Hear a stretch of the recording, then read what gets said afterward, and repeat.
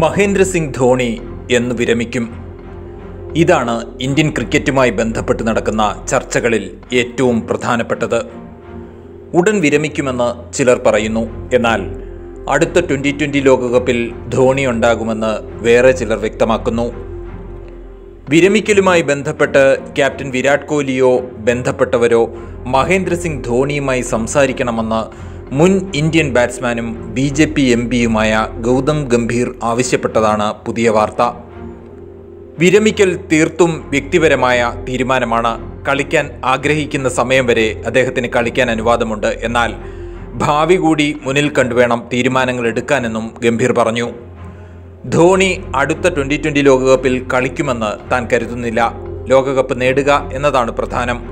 യുവതാരങ്ങളെ വളർത്തിക്കൊണ്ടുവരേണ്ട സമയമാണിത്. അതുകൊണ്ട് തന്നെ ടീമിൻ്റെ ഭാവി പദ്ധതികളിൽ ധോണി ഇല്ലെന്ന് അദ്ദേഹത്തോട് പറയാനുള്ള ആർജവം ക്യാപ്റ്റൻ കാണിക്കണമെന്നും ഗംഭീർ കൂട്ടിച്ചേർത്തു. ധോണിയില്ലാത്ത ഇന്ത്യൻ ക്രിക്കറ്റിനെ കുറിച്ച് ചിന്തിക്കേണ്ട സമയമായി.